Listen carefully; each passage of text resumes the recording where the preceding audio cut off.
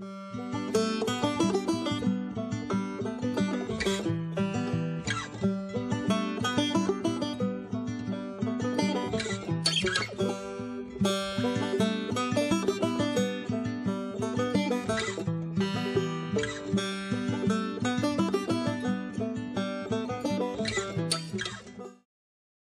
folks, Jason here with Hanbleceya Ranch. In today's video, we're going to be doing the oil change on the 50-hour maintenance on our 2022 CX2510.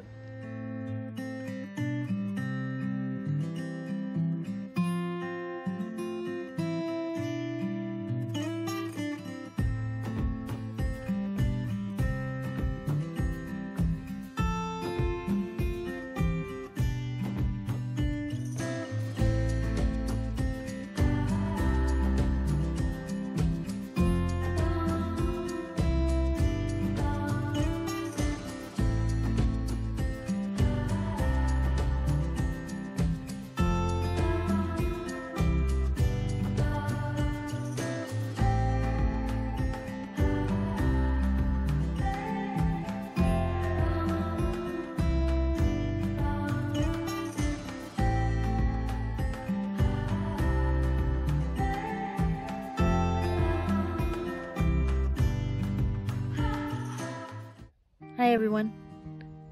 So while Jason's doing his work around the homestead, I am planting some garlic that I had started in the house. Let me show you what we got. So I took a head of garlic and I put it in a coffee cup with a little flat rock at the bottom. Put a little bit of water in it. And I have garlic growing. Broke up one of the heads. You can see all the roots that came out. And now I'm starting to plant it up. I am planting them in the bed. I am going to be planting my tomatoes in for a companion planting. Keep all the bugs away and the little critters away from the tomato plants. Just doing some of them today, just the ones that have gotten big. And I'll finish up the rest later.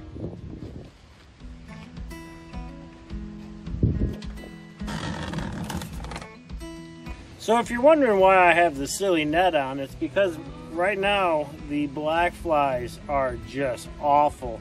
I've actually got them flying inside of the net, but at least they're not, you know, completely on my face. They're going to be bad for a couple of weeks, so pretty much all my videos outside are going to have this hair net on. So we've really got two things to focus on. The first thing are the two drain plugs that come on this Kioti, and then the oil filter. Now, I've heard horror stories about the oil filter, so we're going to do that last. But let's go ahead and open up the drain plugs and drain the oil.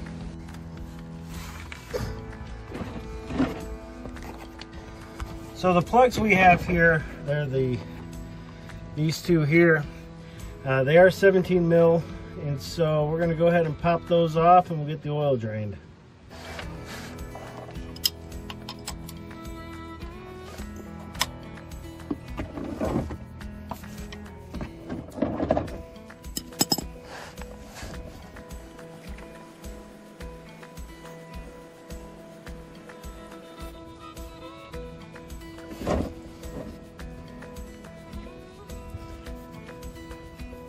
This oil looks pretty good. Now we'll go ahead and pop the second one off.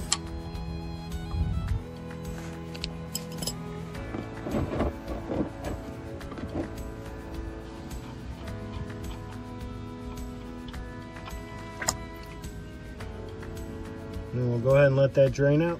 Okay, so now that those are pretty much all empty and drained, we're going to go ahead and put our plugs back in. Okay, so the next step here is to pull the filter. Now, the engineers at Kioti and all of their awesomeness put it right over the front axle. So we are going to put a towel over the front axle just to try to prevent oil from spilling all over it. So let's see if we can do that.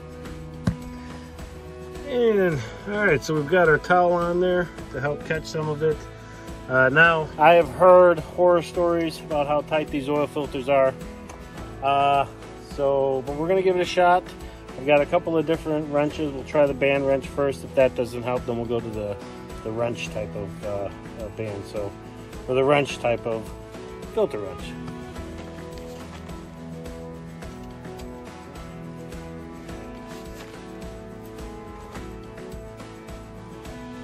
This filter came right off.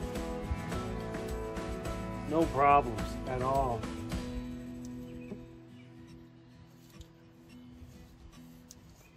Yep. Actually, that was really, really easy.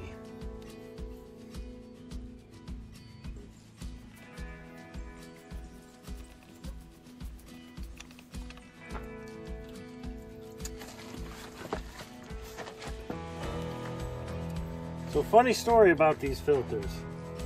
Many years ago, in a prior life, I worked at Jiffy Lube doing oil changes.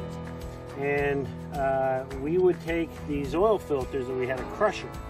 But the crusher would typically just crush the center down. And they made great ashtrays. Obviously, you'd have to clean them out before you brought them home, but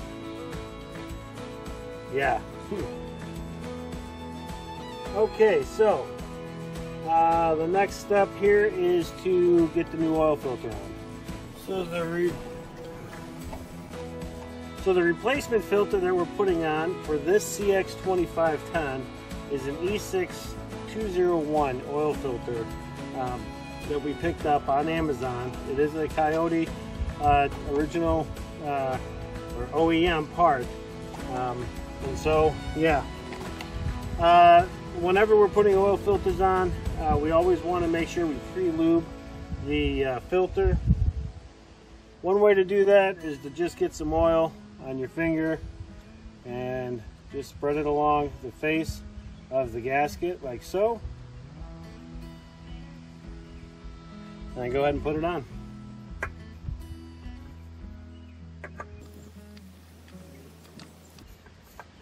Now, oil filters do not need to be extremely tightened. As a matter of fact, rule of thumb is hand tight as best you can. And so that's exactly how we're going to put this one on. Now, because I have oil though, I am going to take my towel, grab it,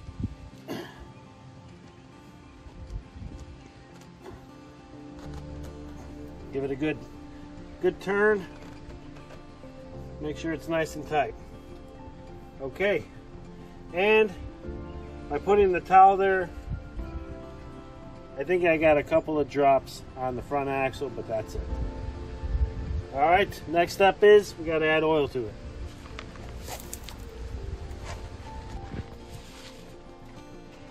All right, so the oil cap, where we're going to be adding oil, is under the hood here.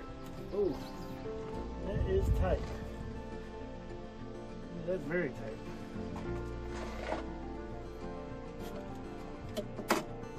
We're going to go ahead and take the cap off, which was surprisingly tight. All right, so we got the cap off.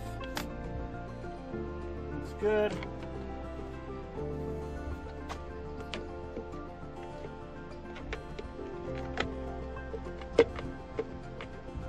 Okay. All right, so we got our funnel in. We're ready to add oil. This particular motor takes 6 quarts of oil, and the type of oil we're adding is the synthetic Mobile Extreme. It's a heavy-duty diesel engine oil, 15W40. So with 6 quarts having to be added, we're going to add 1.5 gallons.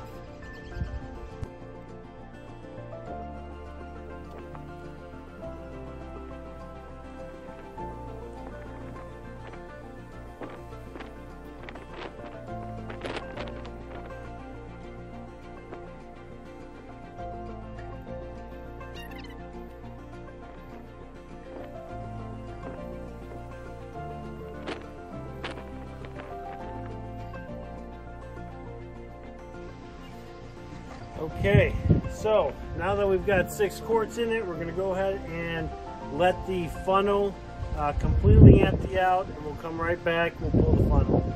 So while we wait for the funnel to empty out, I just want to go over this. So now that I have an empty gallon jug of oil, I'm not going to throw this away. I'm going to carefully pour the old oil into this. I'm going to write used on it, and I'm going to stick it in the shop somewhere. Now, used oil can be used on a number of different things.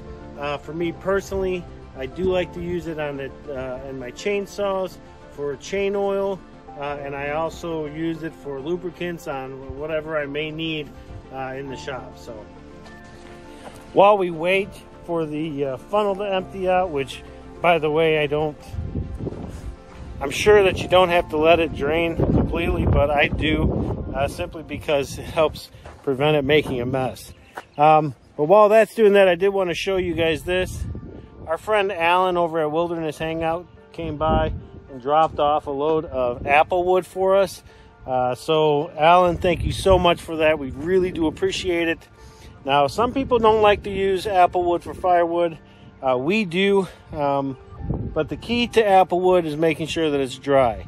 So this stuff here just got cut this season. We're going to stick it in the back of our woodshed, and we're going to let it dry for a minimum of 2 years before we even consider using this in the cook stove. All right. Okay, so now that we've added the oil, we've pulled out our funnel. We're going to put the cap back on and secure it nice and tight. Now, this next step you don't have to do, but I like to do it. It's something I've been doing for years, and that is check the oil level, just to make sure, even though I know I just added it, to make sure that there is oil in there. And again, you don't have to do this. I like to do it, again, just to double check and make sure that there is oil in this engine.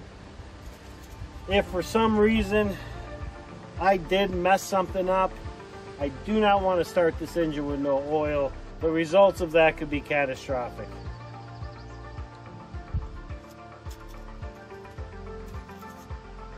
Yep, I got plenty of oil. Okay, so we've drained the old oil out, we've replaced the oil filter, we've added new oil. So really the next step is just to get it started.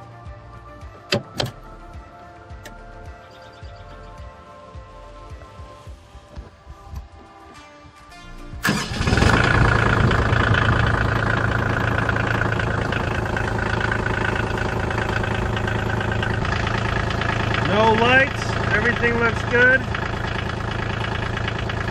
Success. All right, so the last step here now is to check the oil level. Make sure that we got the oil level correct.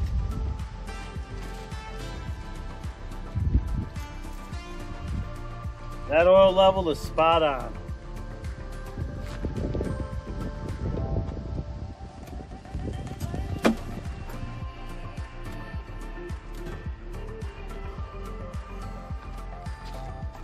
All right, folks, well, that is it.